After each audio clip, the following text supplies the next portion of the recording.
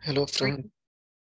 Hello friends. Today in this video we can see how we can add a new blog post in the Webflow using Webflow CMS collections. Basically, the purpose of this video is that how we can add new post. It's not the development. It's not the designing. It's just the addition of the new blog post in the existing Webflow.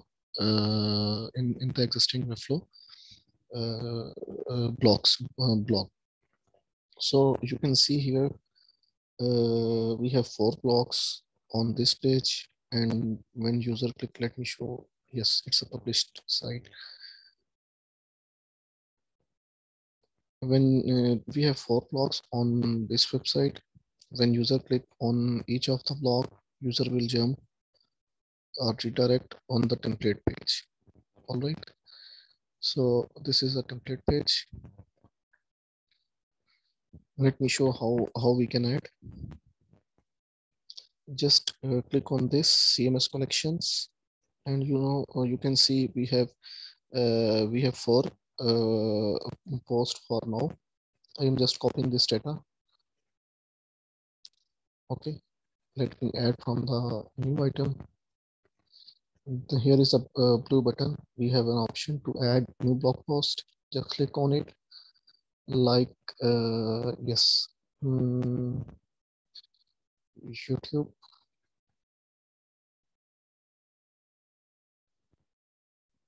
It's automatically creates its slug or URL. I am just pasting here some dummy data or dummy content, and for the image, just click on it.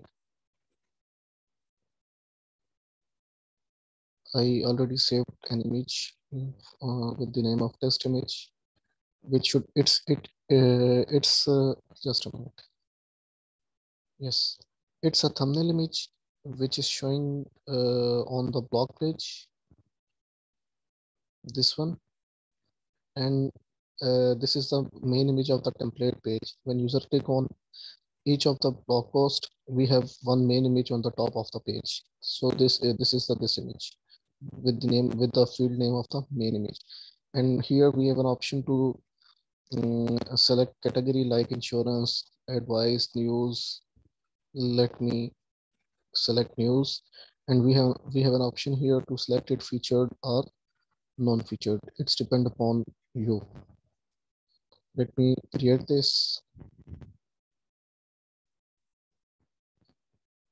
So now we can see here we have a post with category news and title YouTube, and similarly now we have 5 blog posts on this page. We don't need to do anything with the structure. Just on the clicks, admin can add new post.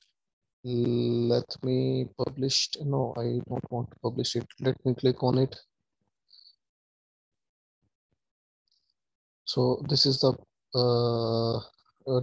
blog template page, and we have all details which we have added. Okay, thank you so much.